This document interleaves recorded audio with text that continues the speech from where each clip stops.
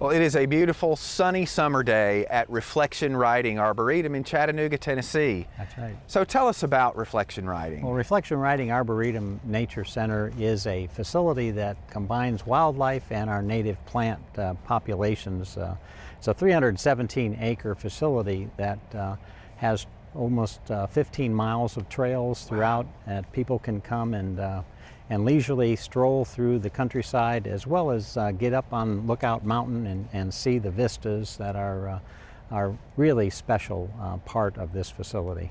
I know Lookout Mountain is kind of behind you, and then Lookout Creek runs That's right. around the property border? Lookout Creek is, we share about a mile of creek front along Lookout Creek.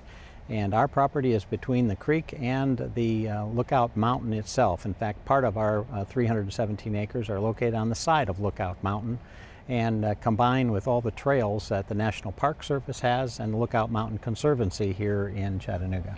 So you probably then, I mean, this property running from creek bottom and wetland all the way up, you know, part way up the side of the mountain to where you're, you know, probably more of a granite-based acidic soil where you'd find azaleas and those kinds of things growing. You have a tremendous variety of plant cultures simply because of the terrain that's here. Right. And we have a wetland area. In fact, it pretty well just dried up about a month ago from all the winter rains and flooding that occur along Lookout Creek. But yeah, the diversity of land, the diversity of plant populations is extreme here, and we really pride ourselves in having a tremendous collection here that people can. And a lot of diversity. Yes. So before this was Reflection Riding Arboretum and Nature Center, it goes back to a privately owned history? The John Chambliss family actually started this facility 60 years ago this year. In fact, this is our 60th anniversary, when he made this a public facility and enjoyed having people out enjoying the beautiful scenery and vistas that John Chambliss had identified early on. He loved the idea and created many of the trails that are here. He created them as part of his contribution to making this property public access. And of course, Marie Humphrey had a home on this property, and Marie was a very good friend of the Chamblisses, and they brought many plant collections from all over the country and planted them here on this property. And so much of what is here is because of those early people who were propagating their plants from all over. And most of them are native plants. Right. It's a Class 4 arboretum with 140 different species of trees that are documented here on a map, and in the field you'll see labels on each tree. And you mentioned that there are miles and miles of walking trails here. Bicycles allowed? Yes, we permit the bicycles to come through here, and in fact, in addition to bicycles and pedestrians, we're encouraging people to take our carriage rides that are now available this year. Right, so one of the unique things that you have here at Reflection Riding is actually, if you're unable to walk or bicycle through the property, there is a way to actually take a vehicle through, or to utilize one of your new horse-drawn carriages. Yes, that's correct. For the last 40 years, I would guess, vehicles were permitted to drive through the riding, and that was part of the riding through on a beautiful Sunday. Part of the name. That's right. Reflection Riding. They were able to ride through, and now we're giving more people the opportunity to have a different alternative form of transportation, and that's through the horse-drawn carriages. Well, I couldn't pass up a chance to learn just a little bit more about the chestnut program here at Reflection Riding. And John's going to talk to us a little bit more about how this program works and what the idea is behind having these chestnut trees growing here.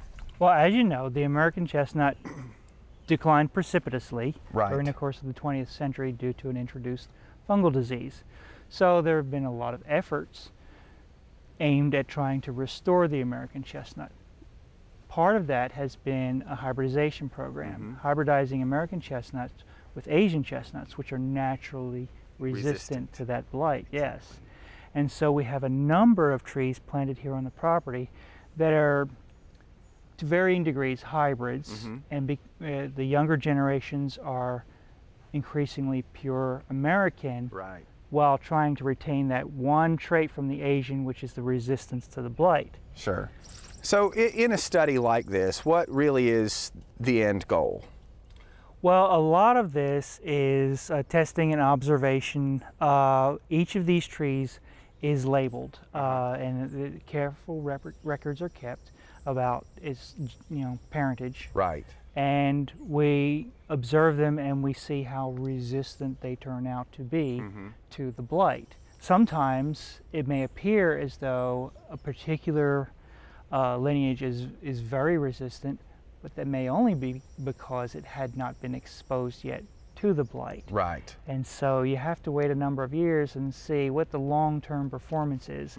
And so we have plantings like this, and we can observe and keep records and learn more about which lineages are, show promise and which lineages don't.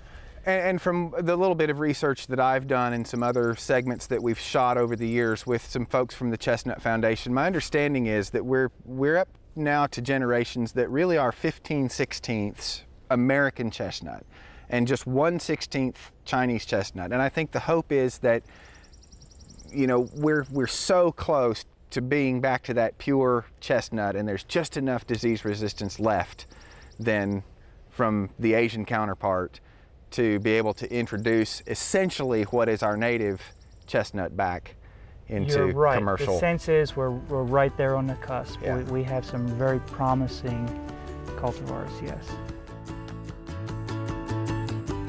For inspiring garden tours, growing tips, and garden projects, visit our website at volunteergardener.org or on YouTube at the Volunteer Gardener channel, and like us on Facebook.